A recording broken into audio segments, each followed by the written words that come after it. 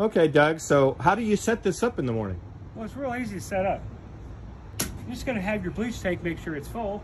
You're going to fill it up with sodium hypochlorite. We like 12.5%, 100 gallons, so that way you don't have to stop and get more on the job.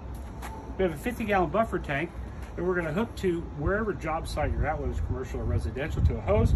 We prefer banjo valves because they're real easy to use and quick.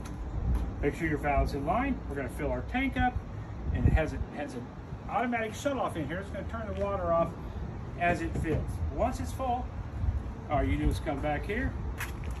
You pick up your stinger, you stick it in your surfactant, which we've chosen stick here, which is 1 ounces to 1 gallon. Very easy mix ratio. We have a prime valve on that.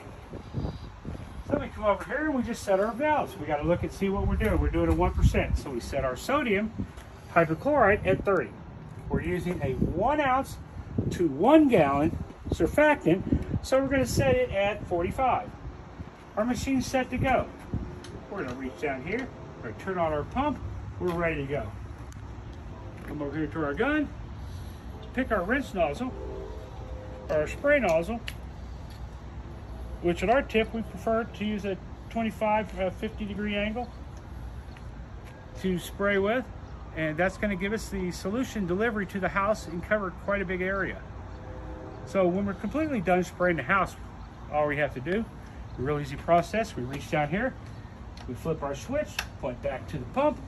The pump's dilated on. We're going to change our pump because we really want to rinse this. So we're going to the biggest tip we have, which is a 60. And we're going to rinse this house down approximately 6 gallons a minute at the nozzle. And that's going to give you a perfect rinse. It's going to make that house look beautiful. Set up and done.